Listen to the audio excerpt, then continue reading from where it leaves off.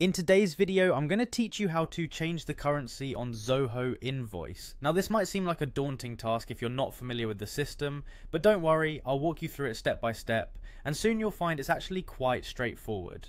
First, you'll want to log into your Zoho Books account. This is where we'll handle all the necessary adjustments. Once you're in, you'll see your main dashboard, the heart of all your financial management activities on Zoho.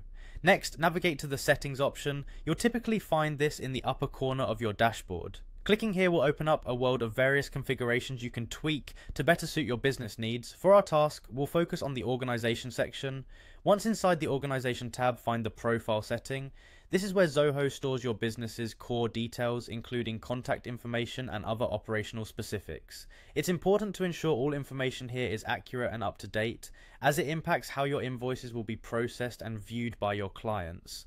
Within your profile, you'll see a section labeled Currencies. This is our next destination. Accessing this section allows you to view and manage your default and alternate currency settings. If your business operates internationally or deals in multiple currencies, this feature is especially critical. At this point, you may want to edit your current currency settings, so click on the Edit option.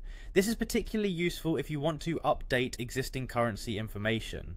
Alternatively, if you need to define a new base currency, you'll find the option to change base currency. To change or edit the currency, simply select your desired currency from the list available.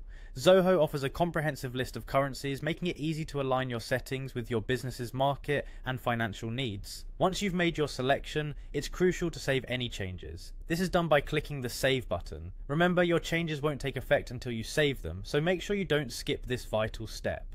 And there you have it, you've successfully navigated through the process of changing the currency on Zoho Invoice. Keep in mind that if you're altering the base currency, this may affect other areas of your Zoho book settings, so proceed with a clear understanding of your organization's requirements.